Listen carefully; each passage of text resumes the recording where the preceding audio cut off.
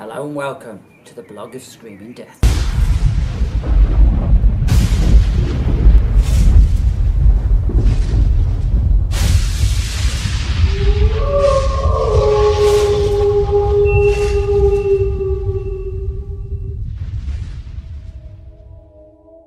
I'm Roger Francis.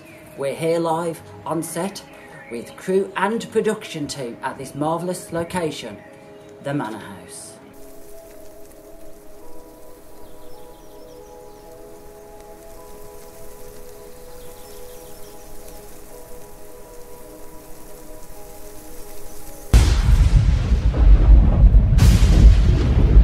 I'm here today with the very talented Troy Dennison. Hi Troy. Hello there.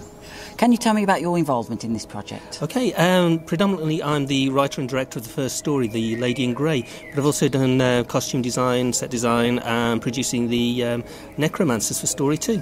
So you've had a really large involvement in the whole of the project?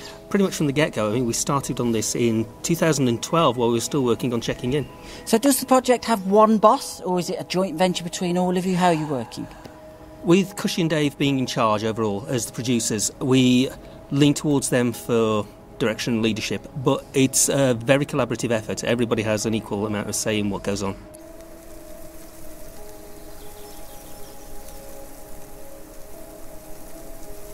Are you aiming for the audience to be scared? What is the sort of reactions you want when our audience watch this film for the very first time?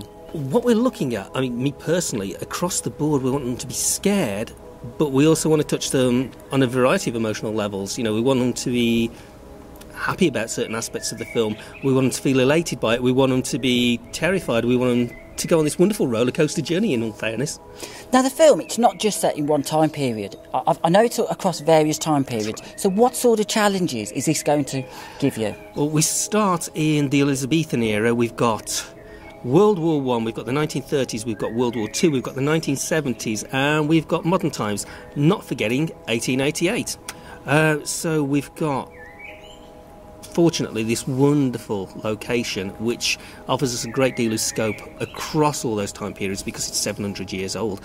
But we also got to rise to the challenge of incorporating all these nice costumes for each era. We've got to make sure the set dressing works for each era. So it's effectively making 4 completely different films. Now, we're here today at one of the locations, which is an absolutely, behind me you'll see, absolutely fantastic. It is. This is the Manor House, which is set in West Brom. And over the centuries, people have reported all sorts of creepy sort of presences, murders. It is the 3rd most haunted building in the West Midlands, so... Now, teams have actually come in this place and recorded, I believe, ghosts actually on the presence of camera. Do you think that is going to affect the working practices when your group come in here and actually do a film surrounded by these presences? We actually had to put it on the risk assessment. Really? Seriously. You had to tell everyone that it could be a problem when filming because of the ghosts? Yeah, especially for the fellas, because the one doesn't like men, could push them down the stairs. That's quite worrying. OK, Troy, thank you very much. I wish you all the best of luck, and we'll follow your progress with the film as it progresses. Thank you. Thank you. Log on to Indiegogo and you will see, as part of our rewards, many exciting possibilities for you to get involved in House of Screaming Death. We have Blu-rays, we have DVDs, we have the chance for you to get credits on the movie. In fact, we've even got the chance for you to have your very own part in House of Screaming Death.